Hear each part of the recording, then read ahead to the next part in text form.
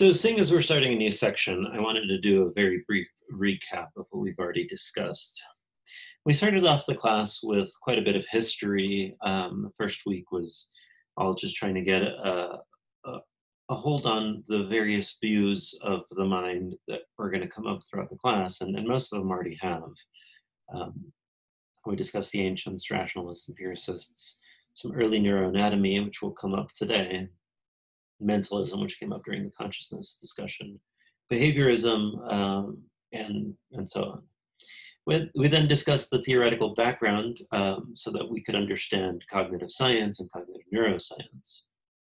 The idea was computers and information theory were very essential early on, and some philosophy of science is actually going to come up again and again in most of these discussions, and already has, usually within the context of whether something is real or not, scientific realism. We then discussed cognitive science, which built on the computer and information metaphor to make sense of the mind in the 20th century. Cognitive neuroscience, which used new techniques and technologies to investigate the brain, and then seeing how they all integrated. The next big section was mental architectures. We started off with the idea of a representational theory of mind, namely that our mind somehow represents the world around us in the way that text represents words or pictures represent people. Language of thought hypothesis was an approach to this that took the computer metaphor very seriously and said that there was some inbuilt hardware in our mind that was already sort of like a pre-built language that we had sort of a proto-language already built into how we organize our thoughts. This led us to the discussion about whether machines could think, which was a fun class discussion, you guys might remember. Connectionism was an alternative approach, and at first it seemed like it was in conflict, but it turned out that you could actually develop hybrid architectures between connectionists and these classical computational approaches to mental architecture. We then talked about consciousness, the easy and hard problem, to try to make sense of how our consciousness worked. We questioned the possibility that it might be an illusion of some sort, and in fact that maybe all of our reasoning might be illusory, that we might be guided more by some instinct or some fast processing than deliberative processing. And that took us to a discussion of perception and concepts, which tied back into consciousness, it tied back into computational theories, it tied back into mental architectures. The basic idea is how we perceive the world, how we understand it, and how we group the world, and whether that or not that's innate. So the next couple of lectures are going to focus on some biology, which will hopefully help us understand a lot of what we've already talked about, but from a different light. Before we get to that, I want to discuss something called modularity. Modularity is a principle of design. It appears, and you see that in basically anything you've ever seen that's designed. It basically means parts that can fit together with each other neatly, so you can rearrange parts of it. There's discrete modules, so to speak. And we're going to consider two alternative views. The modularity of the mind view proposed by Jerry Fodor, who was a big proponent of the language of thought hypothesis and the classical computationalist of mental architecture. We're going to explore his view of modularity, which is going to follow directly from our discussion of perception. Then we're going to discuss an alternative view called massive modularity, which will lead us into the next lecture. And then we're going to debate the two. The background for this is I want you to recall the video, the lecture on early neuroanatomy, specifically the discussion of phrenology. This is the view that the brain has multiple innate, separate, localized faculties. So that's all of the part that's going to be relevant here. Phrenology also thought that the brain influenced the skull's formation, that you could tell people's characteristics by feeling their skull, which is not going to be what we care about at the moment, just this innate, separate, and localized faculties. Also, the discussion of mental architectures, essentially any non-connection, or at least not completely connectionist mental architecture is going to require some form of modularity. Otherwise, the entire system could break down very quickly. And then perception from the last week. Why that's relevant is going to be very, very apparent soon. So the modularity of the mind view, Fodor proposes that maybe we should be thinking early phrenologists, that he argues that there are certain innate psychological mechanisms that are domain-specific, mandatory, and encapsulated. These have features, sorry. These modules, we can think about them in two very different ways. One might be horizontally, that is, that the mind is organized in terms of general capacities and abilities, and vertically. So Fodor is going to argue for a vertical approach where the mind is organized top-down. So there's a central operator, and then there's many peripheral systems that it operates over. We'll talk about horizontal organization when we get to the massive modularity, which will be after this. So remember perception. When you think about perception, hearing, sight, sound, whatever,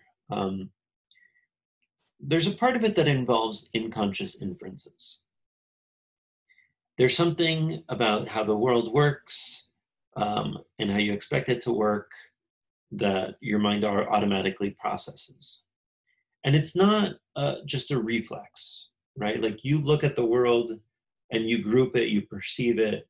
You don't automatically unless there's like a shoe heading toward your head, you don't automatically duck.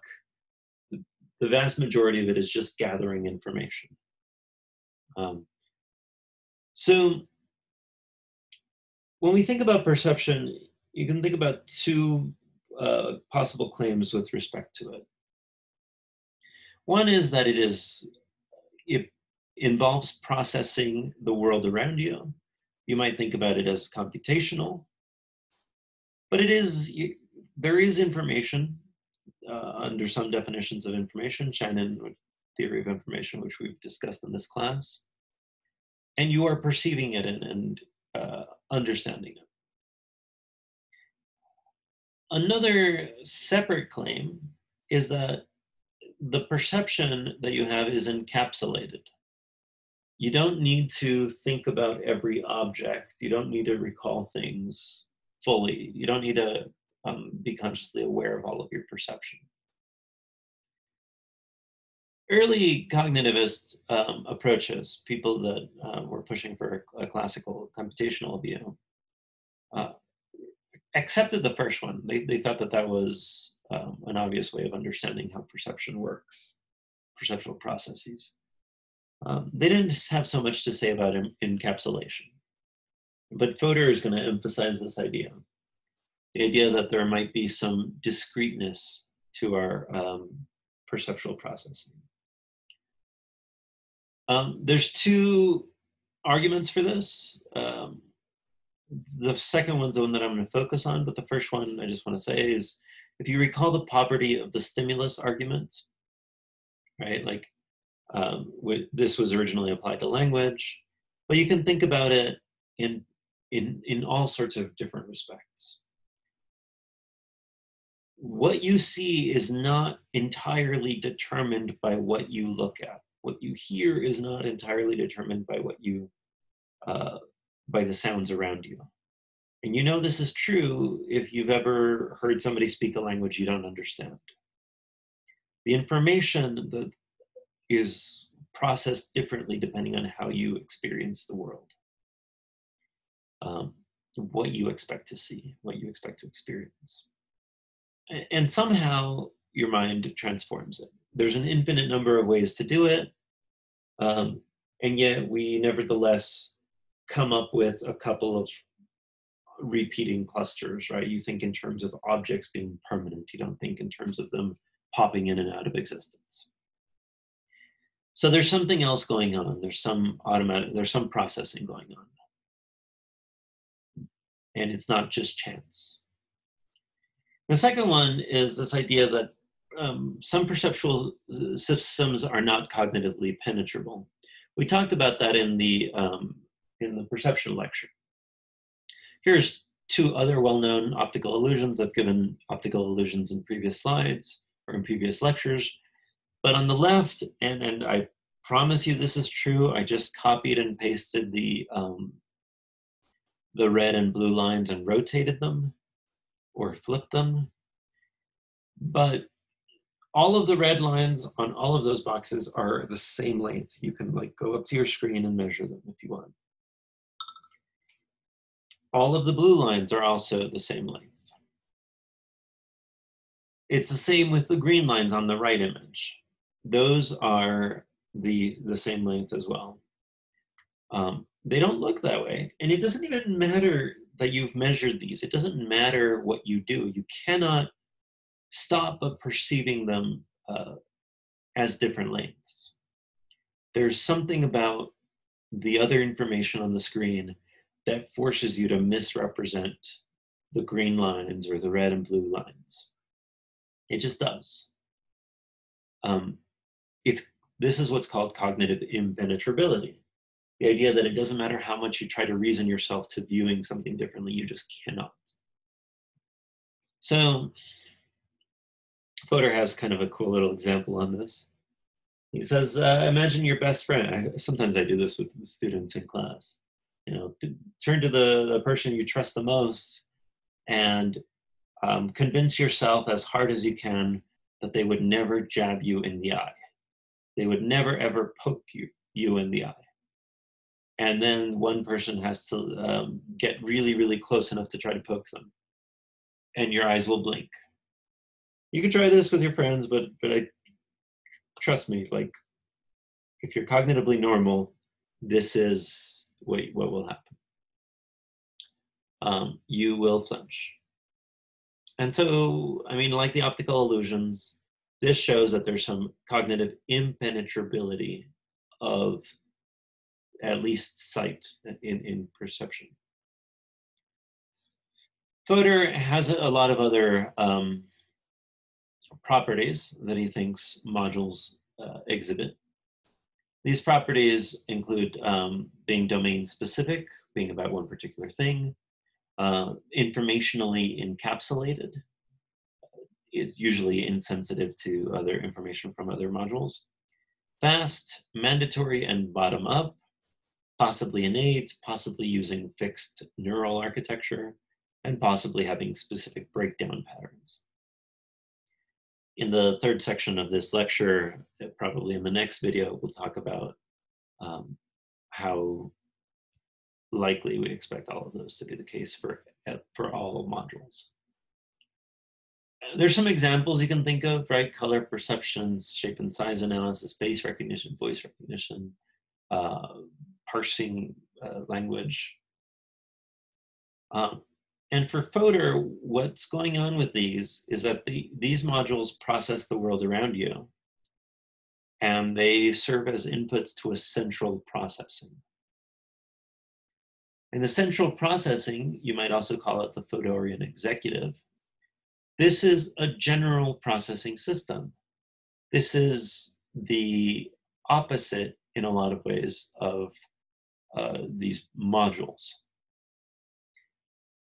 These are going to be this is going to be domain general, global, deep, unencapsulated, slow, and largely under voluntary control. So you might think about drawing an analogy between this and the behavioral economics discussion, where we talked about fast and slow systems. I think there's an interesting analogy there. I don't know how far to take it, but it's one thing to consider.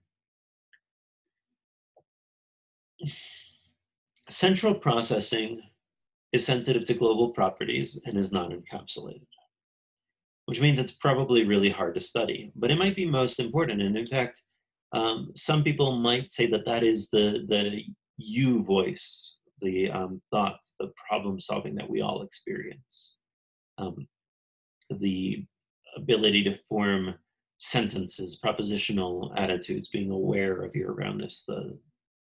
This is the thing that is the you, so to speak. Um, at least that's the view.